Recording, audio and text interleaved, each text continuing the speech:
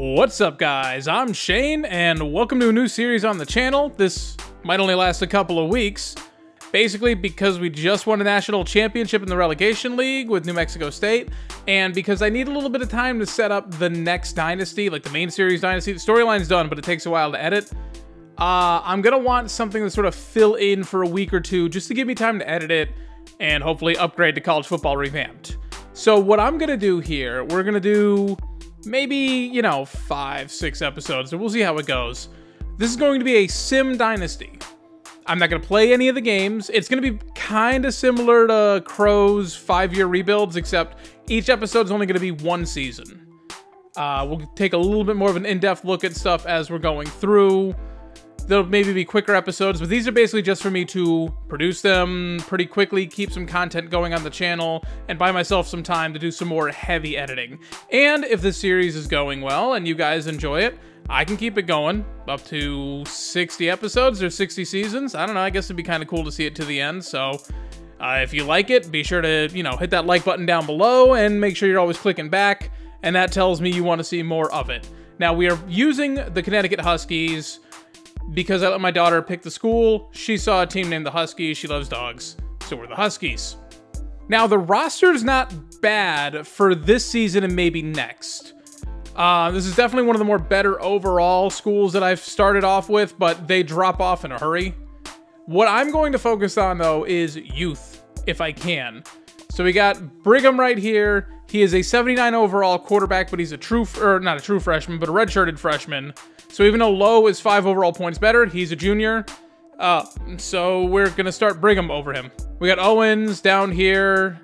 He's not going to, you know, he'll be the third stringer. And then Marshall's a true freshman, so we can redshirt him. And basically, we're just going to try and set up where we can. So, like, now I know quarterback is not a pressing need for us off the bat. But if we find a good prospect, we'll take him. Same thing, we got Kellen Smith at halfback. You know, there's not too many great options here. We got a couple younger players down here, so I redshirted both of them. But halfback's position of need. Fullback, I'm running the Wisconsin offense right now for the playbook. So fullback's kind of important, and they stink. The receivers aren't great. There is a 74 overall freshman here, so he's going to catch a red shirt. Tight ends are all right. You know, 75 overall redshirted sophomore. It's not terrible. Offensive line, so there's a 79 overall left tackle here, but the backup is a sophomore who's only 3 points worth, so we're just going to start him. Although I love the idea of a 6'9" offensive lineman. You know, guard, we got a 73 overall true freshman here, so he'll catch a red shirt. That might not be bad, so at least one offensive lineman spot, but center, I'm starting one of the tackles here right now. Right guard, I mean, they got a 74 overall down here. And right tackle, I mean, this guy, Day, is pretty good, and then it drops. So we're going to need some offensive linemen. Defensive lineman, 75 overall sophomore, so he'll catch a red shirt. You know, these guys, like I said, a couple seasons were passable. Davis down here, though, 81 overall freshman. So that'll be nice. Linebackers are kind of young, you know, they're passable. This guy's a junior, so at least we got one more year out of him after this. Same thing, the outside linebackers. We got a freshman and we got a sophomore, so one of them can move the middle if worst case scenario pops up. Cornerbacks, they stink. They're awful. It's awful. I'll take any cornerback help I can get. The safeties aren't the worst. I do like having Sellers down here, 77 overall freshman. And then our kicker and punter are both seniors, so they're gone after this year. And this is something that is not important at all, but this is what I do to keep myself amused. Our head coach's name is John Shepard. We are a graduate from Navy, and the Alliance military is the Navy. Our defensive coordinator, Garris Vicarian. Our offensive coordinator is Erdnot Grunt, because I love Grunt. Grunt's my favorite. So yes, I'll have a little Mass Effect reference in here. It will not be important anywhere ever again. However, we are not Coach Shepard. We have instructed the players to refer to us as Commander. That might cause some issues. Now, looking at the recruiting board, these are the players who were on their board right now. I got 20 people on here, and these two are the only ones above the 68. So maybe we can grab this kicker, maybe we can grab this D tackle, and after that, we are going to be heavily reliant on low lock. So far as the schedule, I just kind of let the computer sort of do its own thing. I just made sure to schedule UMass in about the middle of the season because it's a rivalry game. I don't know who UConn's other rivals are. We are an independent. I set up the conferences to be similar to how they are right now. Minus, you know, Texas and Oklahoma are still in the Big 12 because they're not officially in the SEC yet. We'll probably move to a conference next year, but for now, we'll just be an independent just so I can mess around with it. We'll probably go back to the American or something like that. I haven't figured it out. But what we're going to do now, I scheduled a couple buys at the beginning, so before any games are even played, we can get our access to low lock cheese. So we're going to sim forward to week 3, and we're going to see if I can do something else with the board. All right, so here we are in week 3. I found some pretty good players in low lock. They're just getting out of the board now, though, so hopefully we can have some good progress on a couple of them. But Jamin Dunn here, weird name, but number 7 athlete in the country. He actually went up a couple of points. 91 speed, 91 excel. Pretty good catching, so this is definitely going to be a wide receiver for us. I was really, really hoping to find a cornerback out here, but no luck. He'd probably make a decent running back. Not the best, but I'd rather just line up a wide receiver. Cornerback, this guy's a +5 gem, 95 speed, 85 excel. Isn't the best. Good coverage skills. I mean, he'd be an instant starter for us. I think he'd automatically be our best player. Same thing, Joseph Mullins, a +5 gem at center. I mean, yeah, our starting center right now would be a 69. So even with the best training results, he would still be better. Sean Langford, 77 overall tight end. There's actually a couple tight ends who I could go after. He's just the best overall. We'll play it by ear. Dave Martin. Now, I had a kicker on my board before, but this guy's a +6 gem. And we're falling behind Boston College on the kicker. So I might as well go after the guy who's 6 points better, and hopefully no one is going to notice because he's a punter. Tyler McIntyre is 78 overall quarterback, 90 throw power, 86 accuracy. He's a pocket passer, but I'm not playing, so I really don't care. Cole Miller, he's been on our board since the beginning. We've got a 1,200 point lead, so I just took his points away so I could scout some people. Chester Parham, another gem in low lock, this time at wide receiver, 87 speed, 88 excel. His catching skills, I mean, again, we need to get some players in here. The sooner the better. And Zach Williams gets a +4. He's a JUCO, I believe he's a junior, 74 overall. He is also probably a wide receiver or running back for us, one of the two. 86 speed, 90 excel is pretty good. So, yeah, I'd probably line him up at wide receiver, but I'll just take bodies. And sort of next up, we got Jason Johnson here. He's a +2, 73 halfback. Again, we kind of need one. There's the other tight end here, 75 overall. No real luck with the offensive lineman outside of the center. I kept trying. I got one guy down here who's like a 70 in low lock. Richie Mills here is like, I think he's a safety. 92 speed, 94 excel is pretty good. He's not getting any points right now. Oh, he's a running back, actually. 89 spin, 79 juke. Yeah, I guess he's a running back, if anything else, but he'll hang out down there. Maybe we'll have a chance at him later on. Oh, yeah, this guy, Frank Hunter, -7. He's a huge bust. But I'll keep him on the board because he would probably still be a decent prospect for us. You know, down here at the bottom of the list, Marlon Gray, there's another wide receiver. I just sort of had to pick one. We'll sort of, yeah, some of these guys we'll just sort of hang on to for a little bit. This guy's got 98 excel as a tackle. That's not bad. So probably not going great. We're going to get smoked by Michigan, I'm assuming, because we're not that great of a school. I'm just hoping to not get fired in these first couple of seasons as we build up a class.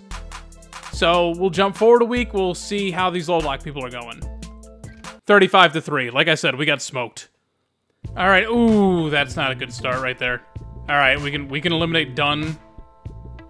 Chambers we're in on. Mullins hit and miss. Langford we're in on. Martin we're in on. The quarterback we're in on. All right, I'm gonna give points back to Miller here. Parham we're in on. Williams we're in on. All right, I'm gonna offer some scholarships here.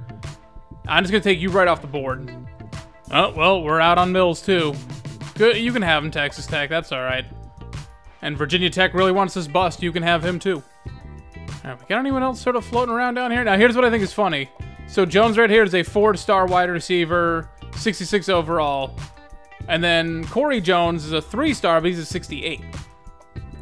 I'd rather just go for the guys with the higher overall bump and just kind of hope for, you know, a gem or something like that. Now, there wasn't really a lot going on in low lock, depending on your position, so I'm just going to take another quick flip through. Like, I'll throw this free safety on here. We could use another one. Maybe he's a gem. You know, 65 guard. Sure, maybe you're a gem, too. All right, gets a +3, so 70 for that free safety. This guy's the opposite of a gem. So's this guy. That's what I'm talking about.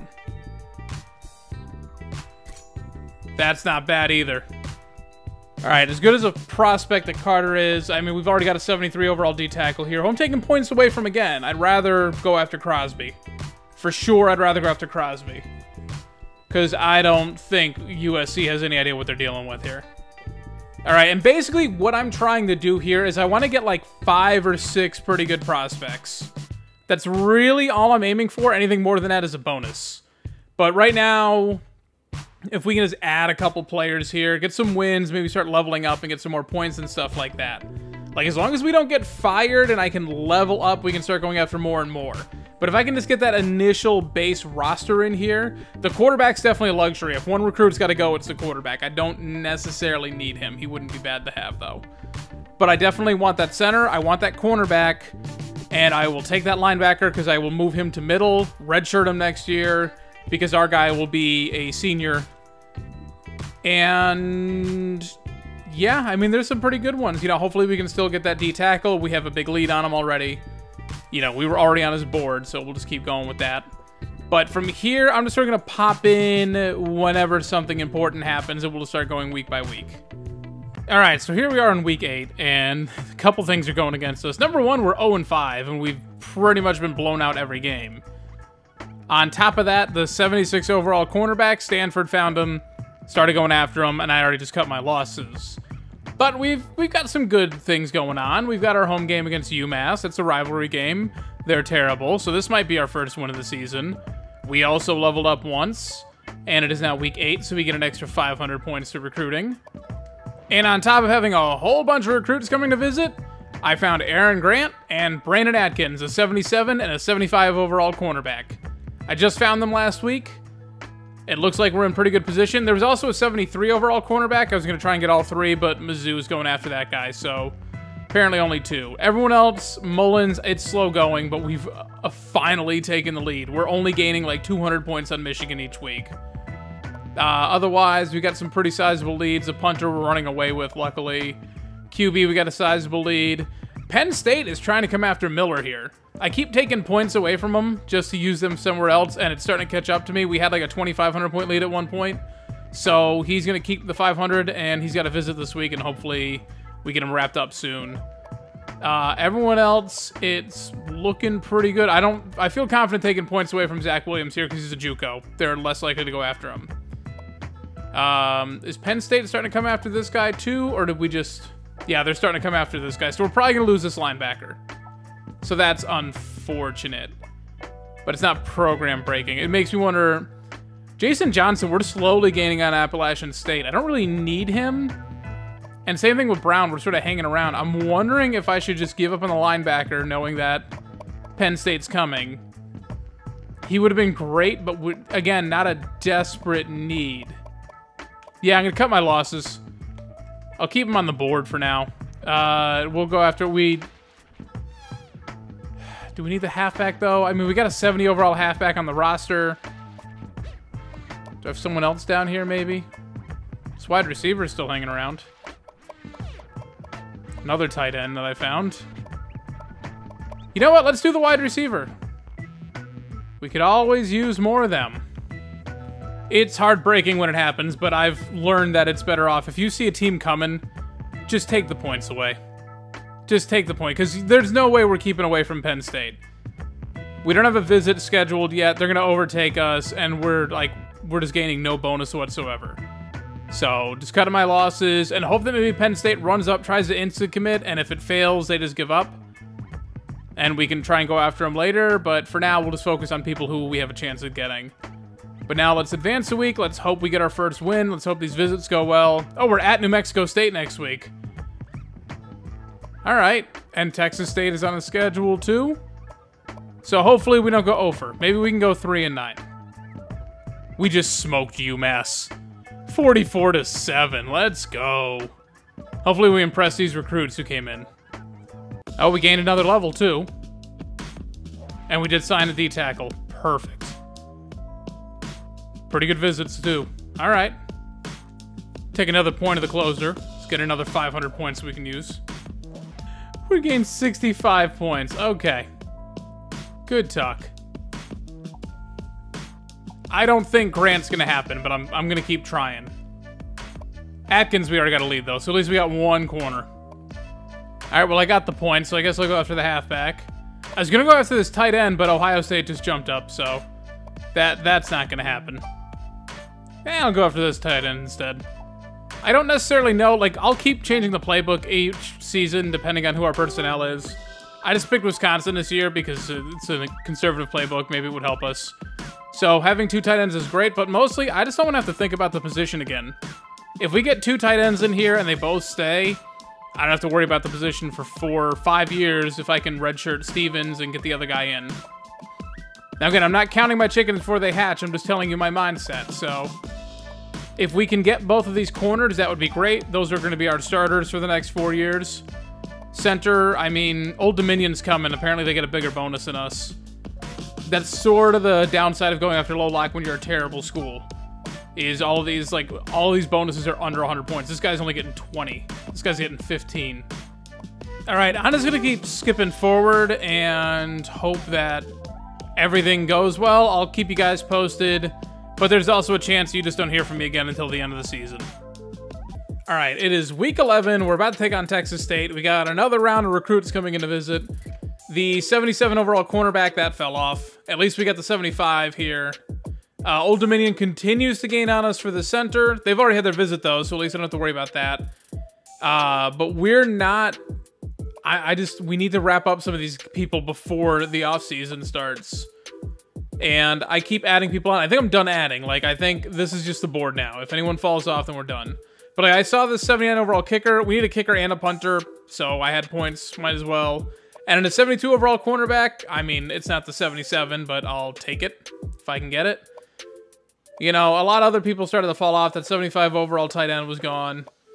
I mean, really, from here, we're just sort of gonna hope. We lost Fernandez. I'm not even, like, removing people from the board anymore. It's not worth it. We got another skill point, and at this point, what's 6,500 points going to help me with? I need to go after the recruits I already have, so I just threw it into the visits. Hopefully these go well. Fingers crossed, and hopefully we sign maybe 1 or 2, if not more. I'm just hoping 3-9 means we don't get fired. If I can just keep my job for a couple seasons, I'm okay. Oh.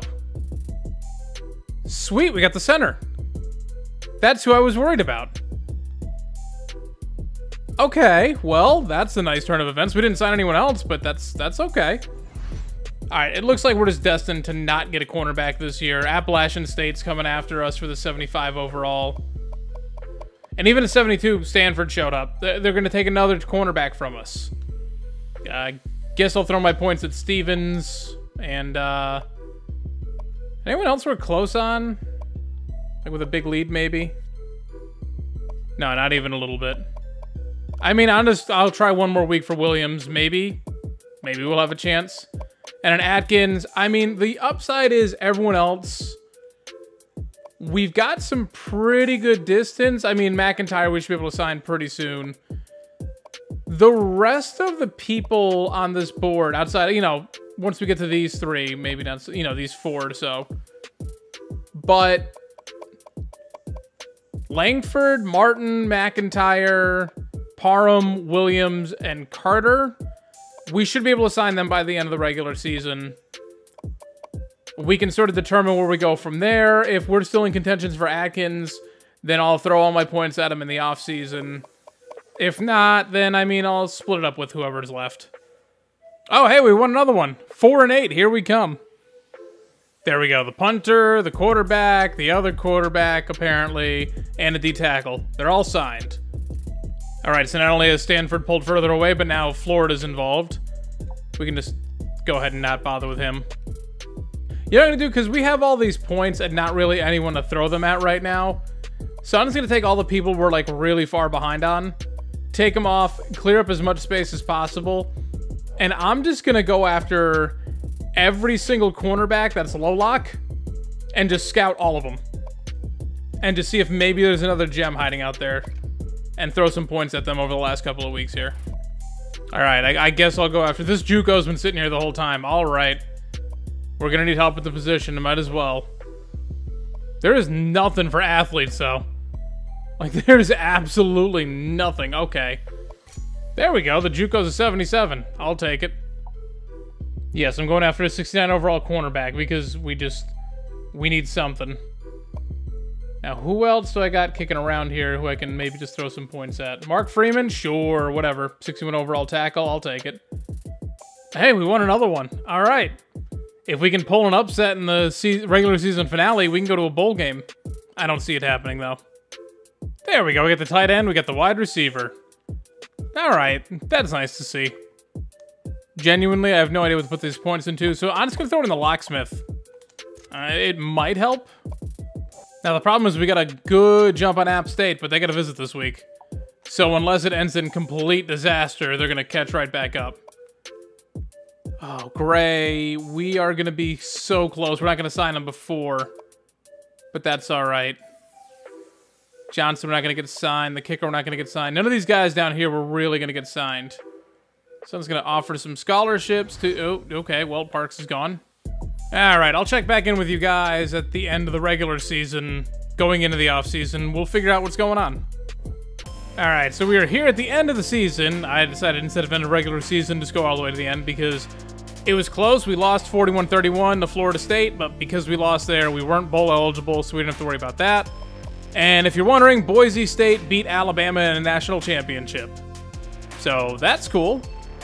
All right, now as far as recruiting Atkins, we're still clinging to a lead there. Pretty sizable leads on a couple other guys here.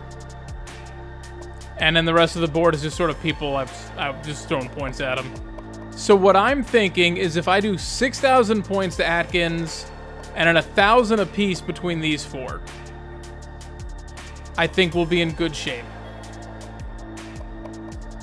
I don't know if that'll get us Atkins. I don't know if App State's just going to go for the full, the full 10,000 here. It's a little risky. But I want to make sure that I sign everyone else here. I know the kicker's not exactly a priority and a backup tight end. Woo, but it still would be nice. And, you know, if Gary Easley's a consolation prize, then that helps. All right, let's get into the offseason. Oh, we also signed the 72 overall wide receiver. And we signed a 61 overall offensive tackle. So, cool. We're safe. Target wins is 7. But, I mean, look at what the team was doing before. We're fine. All right, just some seniors graduating. No one's trying to transfer. We don't have anyone getting drafted, but the team's not good enough to have that anyways. Oh, never mind. The punter actually got drafted. They lied to us, but he was a 7th-round pick. Good for you, McDonald. And we have an 80 overall free safety wanting to come here from Maryland. Yes, please. Yeah, so yeah, 6,000 and then 1,000 apiece for the rest of them. We should be fine. I just want to make sure we give that little bit of an extra push to sign them. If we don't get the kicker, I'll live. If we don't get the tight end, I'll live. If we don't get the second cornerback, I'll live. Really, the only one I want is Atkins. You'd think I'd go all out for him, but I'd like to add a few more people to the team if I could. And we actually have the number 28 recruiting class going into signing day. If we can sign these people, maybe we move into the top 25. Huh. So we didn't get that cornerback after all. We didn't get the halfback either. But we did get the corner and the kicker, and then randomly this right end down here. We didn't get the tight end. Well, that's slightly disappointing. We also got the 64 overall free safety. So a lot of these prospects I wasn't hardcore going after. I was just throwing points at them at the end and then, like, giving them just scholarship offers, hoping. Yeah, we got up to a top 25 class, so that's good. I mean, you know, I took the risk to add a couple more people. We still got the cornerback who I wanted. Yeah, jumped up to number 22 class. All right, that'll help. Oh yeah, I have to say it, apparently, like, they went hardcore after this guy. That's why we got the cornerback, is because they went after the halfback instead. Kicker, it wasn't even close. Stevens, oh, okay, Alabama just sort of crushed us. Easily, yeah, apparently if I wanted him, I should have gave him even more points.